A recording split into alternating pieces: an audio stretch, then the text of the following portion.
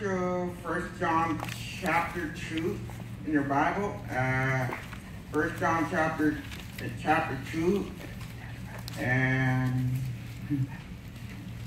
look at verse number 1 and 2. This will be my main point. My little children, these things write I unto you, that ye sin not. And if any man sin, we have an advocate with the Father, Jesus Christ the righteous, and he is the propitiation for our sins, and not for ours only, but also for the sins of the whole world. Let's pray. Dear God, thank you for allowing me to preach in front of the people, and bless this preaching tonight, what I have to say. In Christ Jesus' name I pray, amen. Amen. So thank you for having me here. What I'm going to preach tonight is called Calvinism Debunked.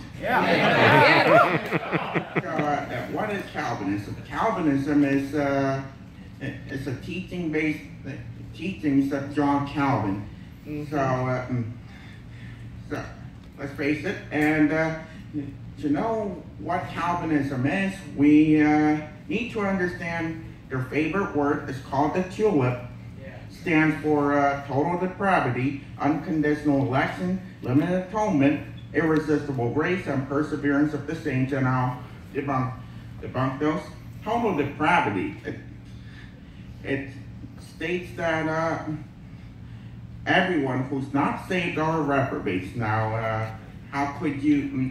But if you look at Romans 1, you don't have to turn there, but it says how a person becomes a reprobate is when they knew God, they glorified him not as God. So how could someone be a reprobate if they didn't know God to begin with? That's right.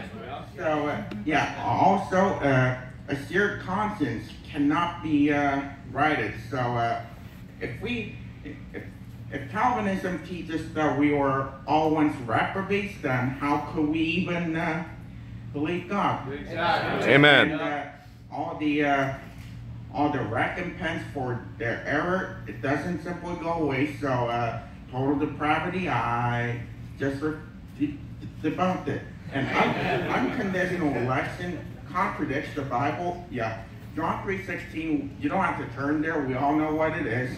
Whosoever believe it. So there's the conditions.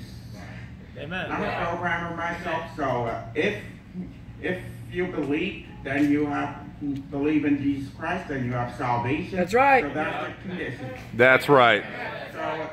So limited atonement, which states that only the chosen ones or the elect can get saved. So that's because of Calvinist beliefs that there's no soul winning in the Calvinist. Right. Yeah. So it's as if it also contradicts John chapter 2 verse 1 and also John 3:16. It's like as if God seats everyone side by side and points at heaven, hell, and so on. Right. Ridiculous. Irresistible grace, also known as sovereign grace. It says that grace draws you, you can't resist it, but people do resist grace. Oh yeah. Perseverance of the saints, that's the favorite tool to defend Calvinism. Well, because it's trying to say that once saved, always saved, it. Perseverance of the saints, but that's not the case. It means like you have to persevere till the end or you lose salvation. So yeah, it's easily used to defend Calvinism, but it's not the case. I believe it's a work salvation. That's right. And in closing, Calvinism is unbiblical. And That's right. And thank you for allowing me to preach. And you and my Calvinist friends, if you're listening to this, I believe you need to get right with God. Amen, brother.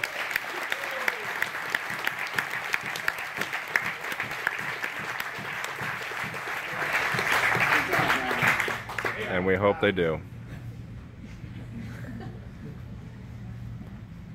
All right, the next name called is Xavier Araujo. Xavier